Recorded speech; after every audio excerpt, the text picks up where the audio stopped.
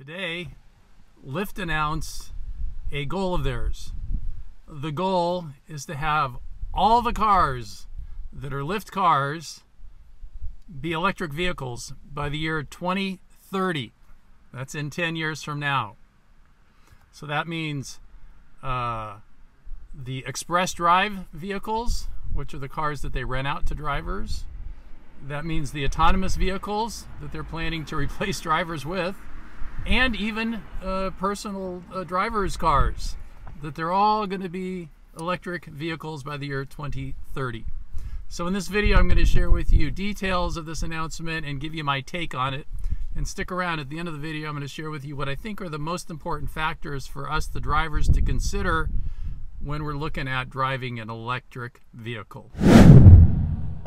Hey everybody, it is Jay Cradeur with the Rideshare Guy. It's 11:30. I'm having about my 6th Nespresso. But I always like to bring an espresso in the car when I start to make a video. All right, let's get into the background.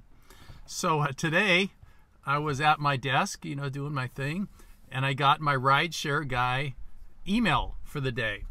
And it said, Lyft announces 2030 goal of transitioning platform to electric vehicles.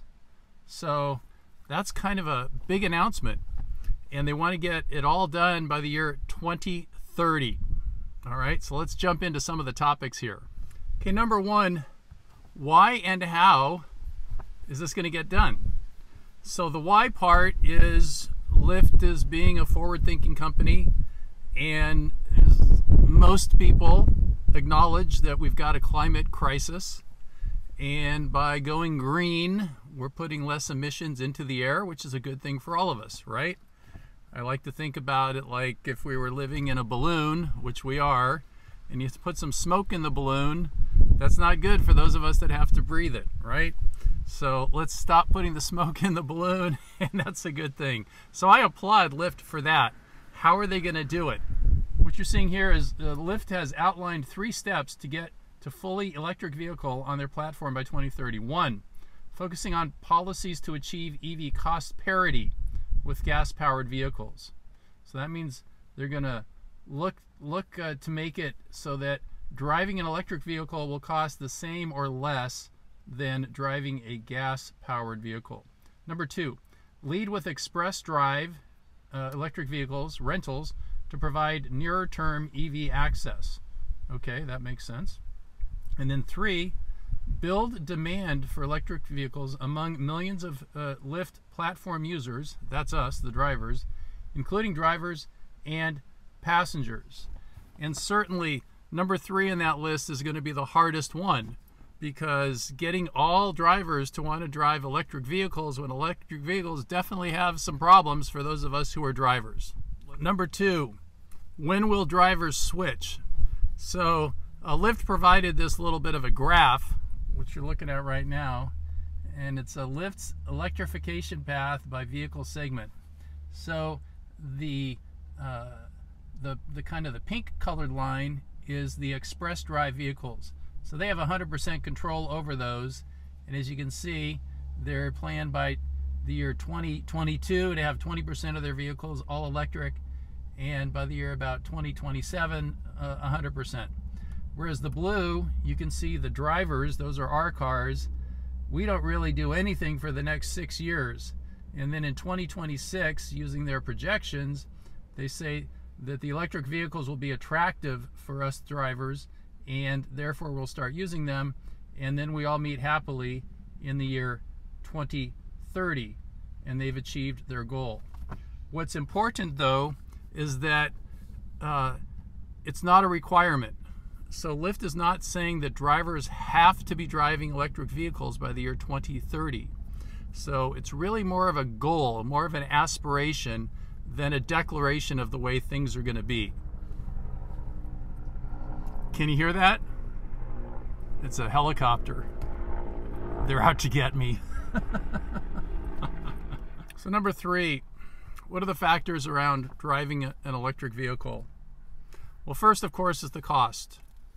Electric vehicles are expensive, And you've also got to, another factor is you got to have a source of electricity to power up your car at night. I think a bigger issue for me is the range, right? Unless you're getting a Tesla, which has like 350 to 400 miles, most of them have much less than that. And I personally would not want to drive.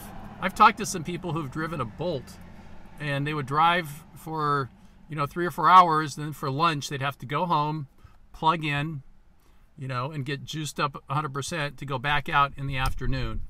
That would not appeal to me. This car that I've got right here is a Honda Accord hybrid. It gets about 40 miles per gallon. Gas is not that expensive right at the moment. And I get close to 600 miles a tank. That's very attractive. The other thing is, most of the electric cars, except for the Teslas that I've seen, aren't that comfortable looking. I mean, I'm in the lap of luxury here. I got everything, and it's a really smooth ride.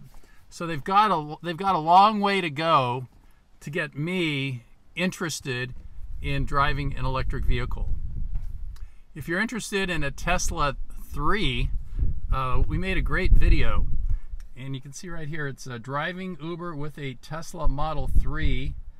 Gabe Hoken made a video. He drove one, and he tells you all his experience with it. So you can check out that video. The link will be below this video, and you can check this out. So number 4, what does this mean for drivers? Well, first thing, it really means nothing, because there's no requirement that you get an electric vehicle. So while it's a big proclamation, it's a bold statement, by the year 2030, Lyft says everyone's going to be driving an electric vehicle for Lyft. There's no teeth in it. So don't get yourself worked up about it, because it's not a requirement. Second, in order to achieve the goal, Lyft has to entice drivers to drive the electric cars. And in order to do that, they're going to have to address the issues I just detailed: the cost, the comfort, the range. And 3, if they can't do that, if they can't make it cheaper than a regular car, more comfortable than a regular car, and give you the range so you don't have to disrupt your day several times to go, get electricity, it's not going to work. So what are the key takeaways here? Their proclamation, Lyft's proclamation here, that they're going to be green by 2030, at this point, it's kind of like a fart in the wind. It doesn't have any teeth in it, right? So on the one hand, it's very admirable, and I got to give it to them. I got to say, good for you. I am all for protecting our environment, and I believe in taking a stand, even when it's an unreasonable stand. So I applaud them for that. And now it's on them to make it enticing for the drivers, so that we say we want to drive an electric vehicle. We see we can make more money if we drive an electric vehicle.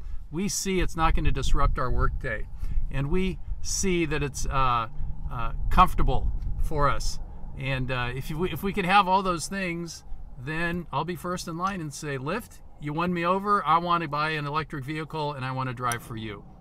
The other key takeaway is, what's with the timing? We're in the middle of a pandemic. Driver demand, demand for Uber and Lyft is like it's 30% of normal from a year ago. And we're talking about the future in the year 2030. I just find that's kind of struck me as odd. I wouldn't say it's tone deaf, but for most of us, we're not even thinking about driving because we don't want to get sick. We don't want to get the virus. And then we have this news that we're going to be driving electric vehicles by the year 2030. Just kind of struck me as odd. But overall, I got to say, good job, Lyft.